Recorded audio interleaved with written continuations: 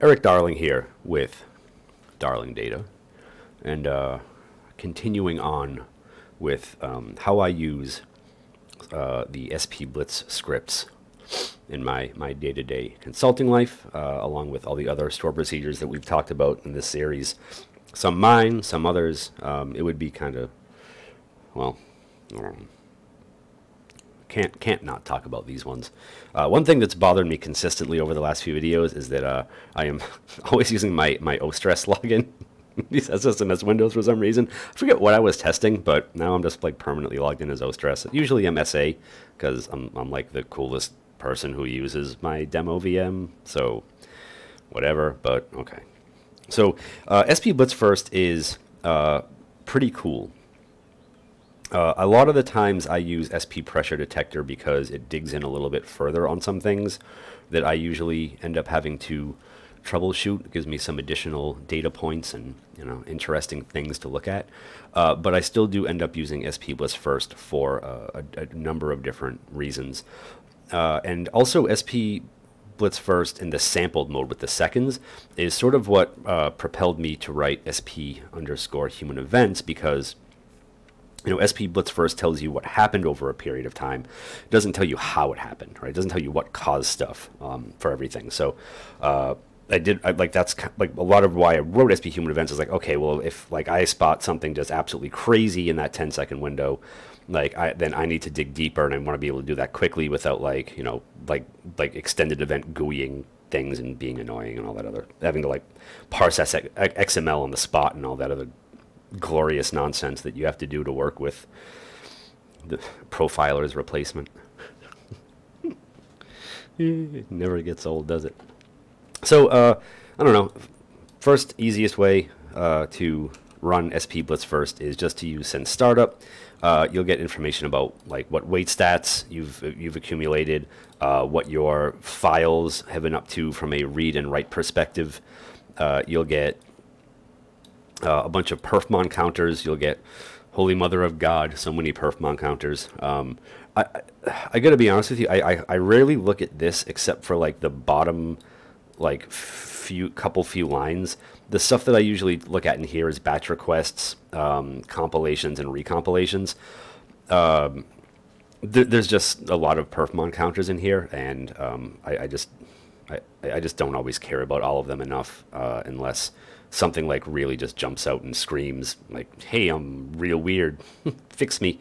But there's a lot of stuff in here that I just tend to skip over because it's sort of information overload a lot of the time. But the other way to run this is to sample your server for a period of time. And the expert mode parameter is really extra useful here because this is what gets you a whole lot of extra result set stuff that you don't get if you just run it for a number of seconds. So the first thing that it does is actually runs SP Blitz Who. It's actually the first thing and the last thing that it does. SP Blitz Who is sort of a slightly less configurable version of SP Who is active.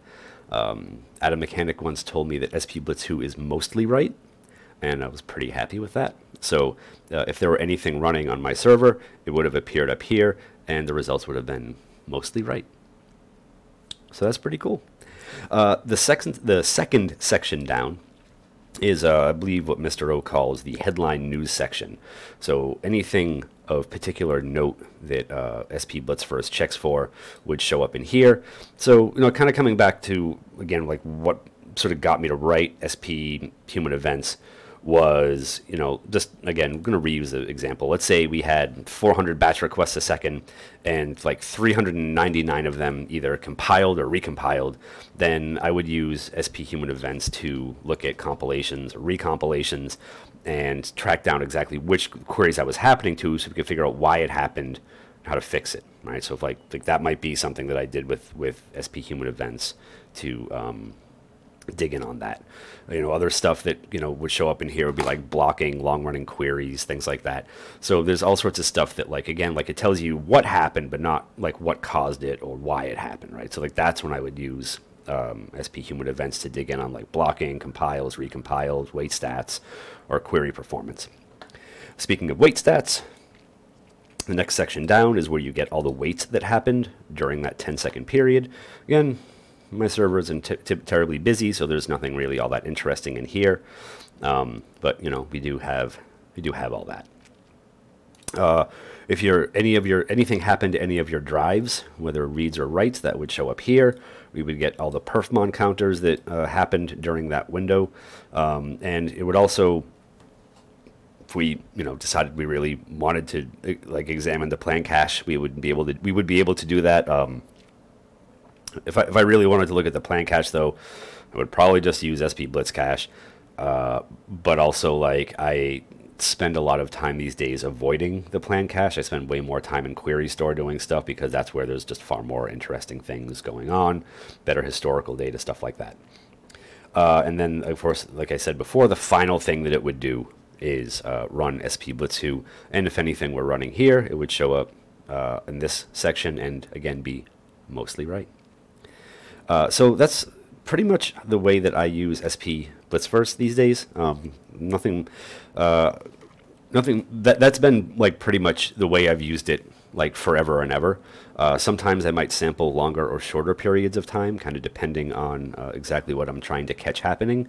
But you know, this is a pretty good starting place for you to run SP Blitz first to start examining stuff on your servers. So yeah, there's all that.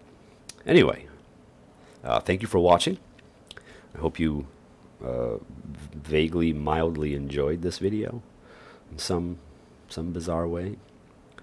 I hope you enjoyed yourselves. I hope you're wearing pants.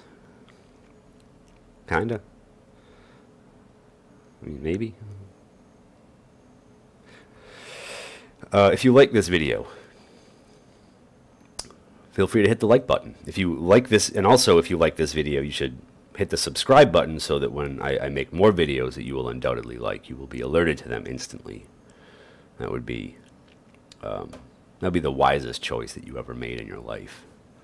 Humbly, my humble opinion, that would be the single smartest thing you could do. It wouldn't be, learning a trade, or it wouldn't be investing for retirement. It wouldn't be taking care of yourself, dieting and exercising, living a healthy lifestyle. It would be subscribing to my channel.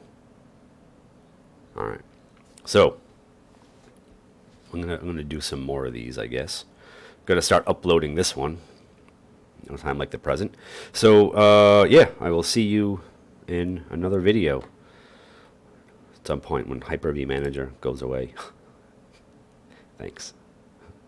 Good. All right. Before I stick this landing too hard, thank you for watching.